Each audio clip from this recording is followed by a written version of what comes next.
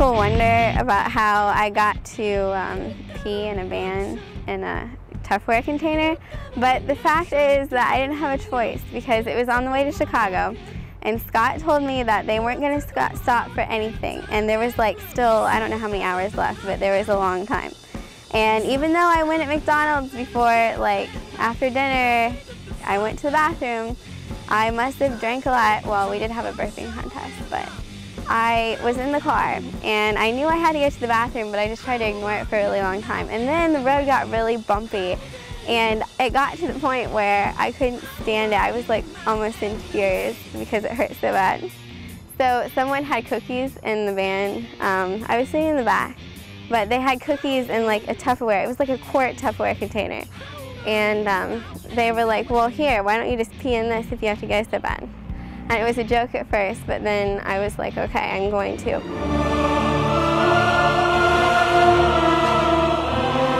My family, I guess it's kind of strange, but whose isn't? I live with my mom and my dad. My mom worked at Kroger's for a really long time, but now she just stays at home and babysits my nephews. My dad's the parts manager at Buckles. He has been for a really long time. And I obviously have a sister, but she's 19 years older than me, so that makes her 34. And I guess there's good and bad things to it. I mean, if I go somewhere, she's definitely considered an adult, so I don't really have to have my parents around. But she lives in her own house. She's moving to Columbus soon with her husband. And she has two little boys, Colby and Skylar. One's 3 and one's 7. They can be brats, but you gotta love them anyways because they're cute. I live beside my grandma, which is my mom's mom. She's cool because she makes really good cookies and waffles, so you always get first dibs on those.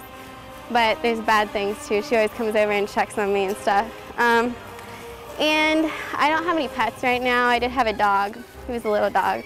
His name was Bandit, and he's really cute, but he tore a hole in my mom's couch and she got kind of upset, so I had to give him away. And I don't like cats at all, except for this one cat I used to have, but I think it's partially because my friend has mean cats and I don't like them, and they crawl in my sleeping bag when I'm trying to spend the night at her house. But yep, that's basically my family.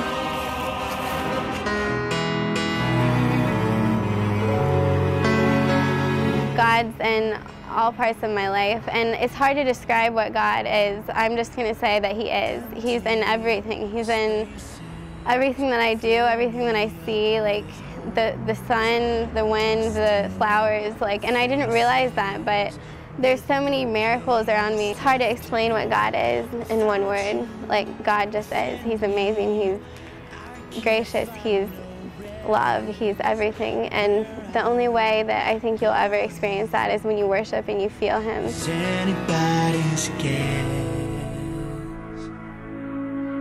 I'm a freshman at Urbana High School this year. I'm a cheerleader for basketball season, and I made varsity this next year, but I cheered freshman this past year. I'm in band. I play tenor saxophone this year, and I twirl. I'm a majorette during football season.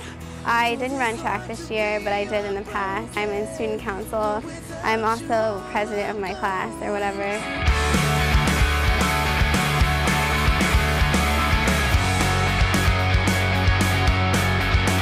If I could be any cartoon character or have any superpower, unlike everyone else, I would be the person from Chalk Zone, because he can do whatever he wants whenever he wants, so he's not limited to like one power. So if he wants to fly, he can draw wings and fly, and if he wants to swim, he can draw fins. And if he wants to be strong, he can draw big muscles and then beat someone up. This one last bullet you mentioned, it's my one last shot at redemption. 'Cause I know to live, you must give your life up. When I first started coming to the Rush, I didn't realize what a great program it was, but then I started coming more regularly, and I realized it was a really cool place to hang out and learn about God and have fun. I looked around during worship, and there was all these teenagers that had their hands raised, and before I'd never been around anything like near that at all, and I knew that it was a good environment to hang out in. So once I started becoming more regular at going, my life changed as I saw how God could be applied to even my life, and how He could work through like young people like me just as much as adults. And Before that, like, I went to church and listened to all these old people talk, and it wasn't exciting, but the Rush has like definitely changed, and I like recommend it to whoever.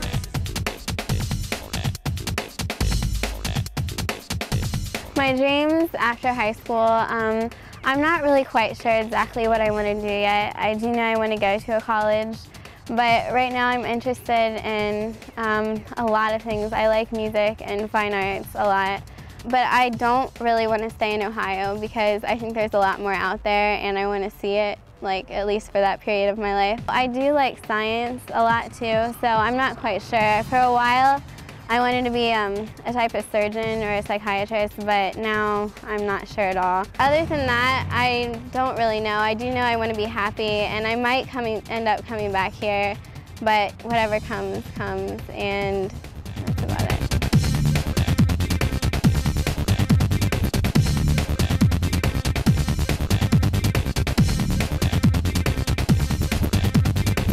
My favorite color is teal and turquoise because pink's out this time.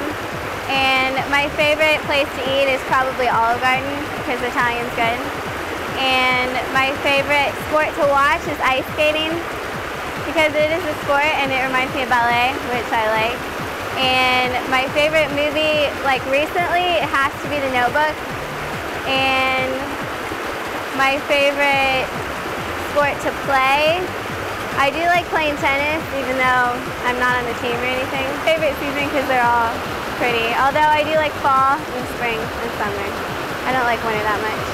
And